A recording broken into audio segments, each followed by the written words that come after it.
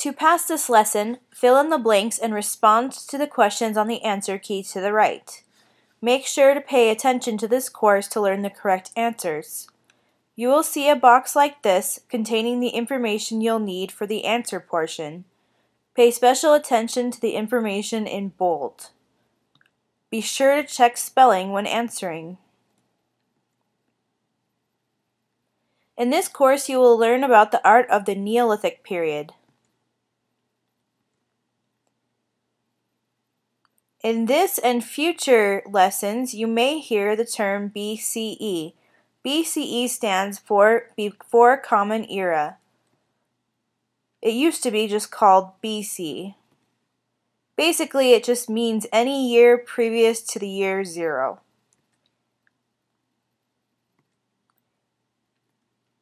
You may also hear the term CE. CE stands for Common Era, and it used to be called AD. CE is any time after the year 0.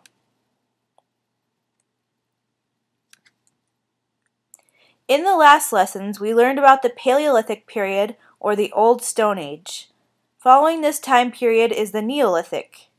Neolithic means New Stone Age. It occurred between 10,000 and 4,000 BCE and is traditionally considered the last part of the Stone Age. The Neolithic began in the Mesopotamia region of southwestern Asia and expanded from there with what is called the Neolithic Revolution. According to most sources, the Neolithic Revolution began with a change in climate.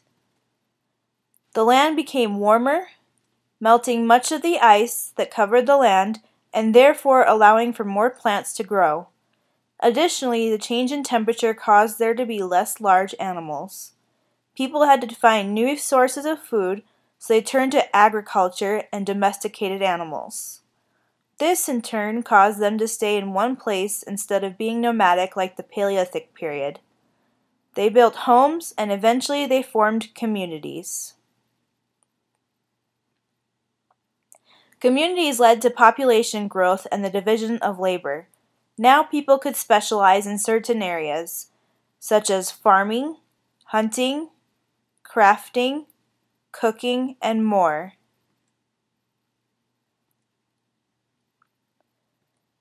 Farming technology was invented, such as the plow. Trade began between communities and people had more free time. It's believed that religion became a more significant part of daily life during this time. Like the Paleolithic period, what we now know about the Neolithic people is from the study of artifacts from ancient sites.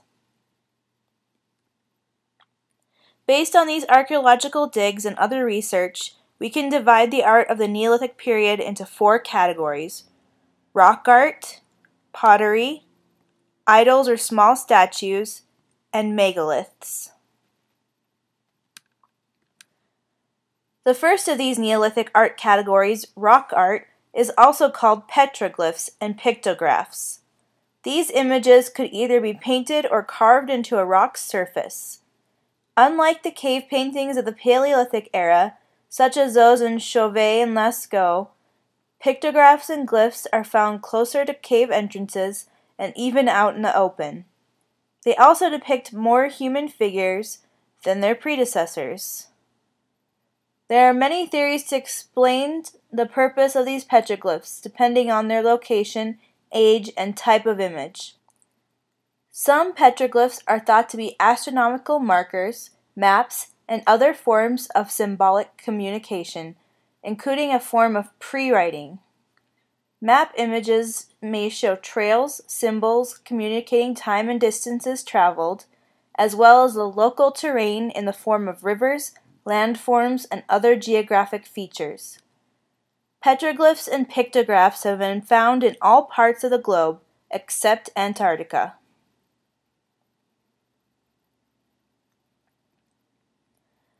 The second Neolithic art category is pottery. The earliest known pottery was simple in style, largely without decoration or simply decorated, and with rounded bases. The final Neolithic art category is the megaliths. A megalith is a large stone that has been used to construct a structure or monument, either alone or together with other stones.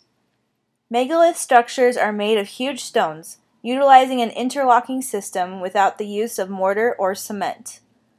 Megaliths were most commonly built for tombs. It's also believed that they were built to mark celestial events such as equinoxes and solstices. Perhaps the most famous monolith is Stonehenge in Wiltshire, England. Archaeologists believe it was built around 3000 BCE. It stands in the center of the densest complex of Neolithic monuments in England, including several hundred burial mounds. The henge has been rearranged and deteriorated over time. However, although the stones aren't exactly as they once were, it still remains one of the most spectacular sights from Neolithic times. Stonehenge is surrounded by a circular ditch and bank that is believed to be the oldest part of the monument. The largest structure is 24 feet tall, and the large stones weigh up to 50 tons. Smaller stones, called blue stones, are also used in the structure. They came from a quarry that is 250 miles away from Stonehenge. No one knows exactly how the builders of the megalith brought the several-ton bluestones that far, and it's been the subject of much speculation. Because there are no written records from the Neolithic period, we don't know what the exact purpose of Stonehenge was. It could have been a burial ground. Archaeologists have found cremated human remains that date back to 3000 BCE. Many people believe that it was a religious site, built by ancient Druids. Others argue that Stonehenge was a place for healing, and this accounts for the high number of burials in the area and for the evidence of trauma and deformity in some of the graves. Most people agree that the site was probably multifunctional, used for different purposes over the years. One fact is for certain. Stonehenge was built to view the winter and summer solstices. Here you see the sun rising during the summer solstice, directly over a stone called the heel stone.